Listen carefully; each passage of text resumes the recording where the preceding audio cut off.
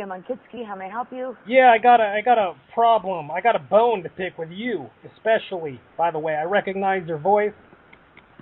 Last Saturday night, I was in there. I bought condoms. Now I don't know if it was you, but you sound like her.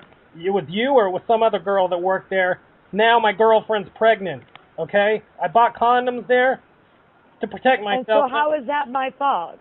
How's that your fault? Because obviously yes. There was a hole in the condom. I don't know what kind of game. What do you think I did? Stood here all night long and poked holes in our condoms? Yeah, I think somebody did. If not you, somebody. I think you need to call the condom company, sir. Well, that's who I think you need to call.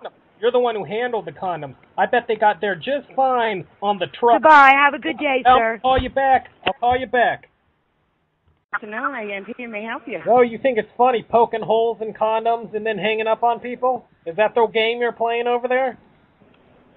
So I have no idea what you're talking about. Well, let me explain it to you, madame. I was there last Saturday, bought condoms, made love to my girlfriend. Now she's pregnant. Now I looked at the condom afterwards. This ain't just me playing games. I looked at the condom. There was a hole in the condom, like somebody poked a pin into it. Sir, we do not do anything like that. You need to speak with the owner. Well, then where's the owner at? Is the owner there right now? He left for the day. When's he going to be back? He'll be back tomorrow morning. I'll tell you what I'm going to do. I'm going to take this condom down there, and I'm going to just wipe my semen all over your face. What do you think about that? Kitski, how may I help you? Yeah, I just want to apologize for my last call. I'm not really going to wipe semen on your face, but you got to understand, I'm a little bit scared. I don't have kids. I'm 21 years old, okay?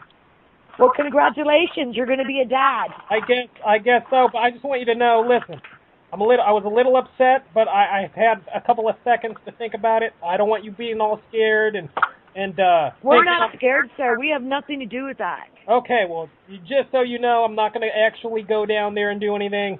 I'm just a little bit worked up, but I'm going to go cool off right now, and I just wanted to clear. That's fine, sir, but you need to stop calling your number one. Right. Okay? Okay.